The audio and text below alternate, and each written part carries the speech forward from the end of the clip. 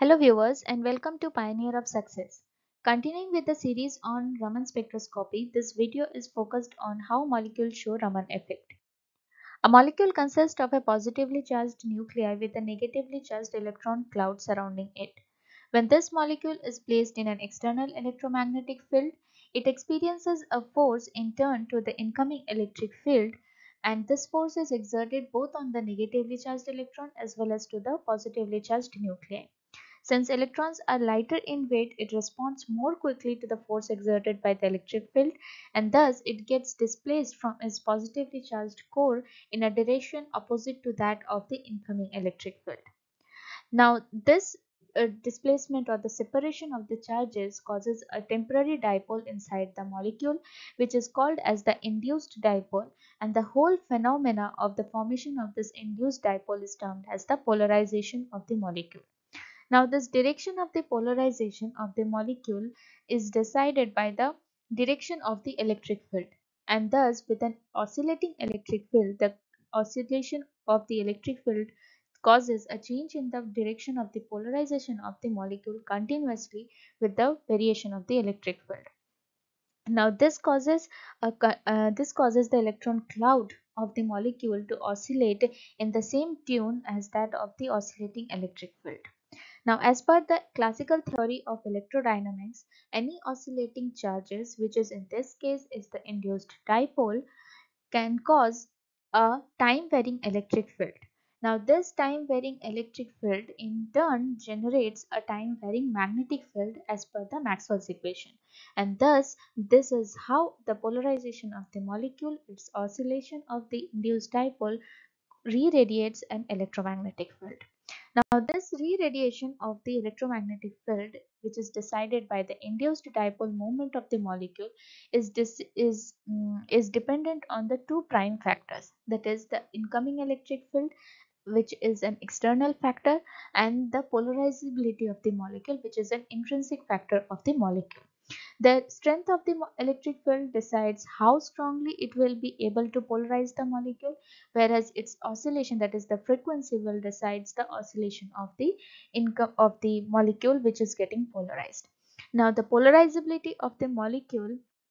decides the strength of the induced dipole, that is the dipole moment. That is, for example, if a molecule is having more electrons, that is which is bigger in size than the smaller molecule, it will be having a lower number of electrons, and thus for a same electric field the larger molecule will be able to polarize more as it has more number of electrons. Similarly, the electron distribution of the molecule, the type of bond it has, that is sigma or the pi bond, and also the symmetricity or the asymmetricity of the molecule, which decides the electron distribution over it, actually decides the strength of the polarization that the molecule will experience in effect of the incoming electric field.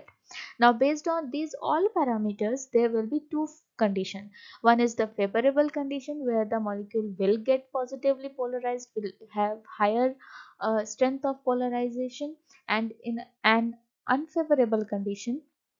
where the molecule will not get strongly polarized, will have a temporary polarization, and the strength of the polarization will be very weak. Now, in an unfavorable condition where the molecule is not getting strongly polarized, or the incoming electric field cannot change the energy state of the molecule, in such cases the energy of the re-radiated electromagnetic field from the oscillating dipole is same as that of the incident dipole, and thus this type of scattering is termed as the elastic scattering, where the energy of the re-radiation is same as that of the incident electromagnetic field. This type of scattering is also termed as the Rayleigh scattering.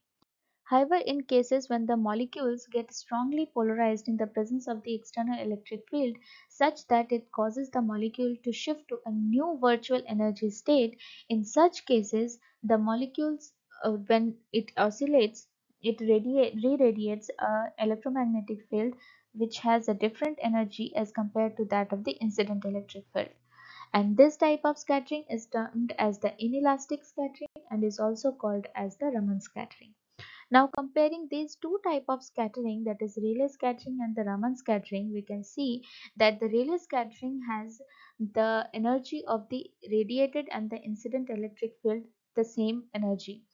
and thus it says that the incoming electromagnetic field is not interacting much with that of the molecule to which it is interacting, which causes no change in the energy of the radiated and the incident electric field, and thus it does not provide any information of the molecule to which it is interacting. However, in case of Raman scattering, in such cases, the energy of the radiated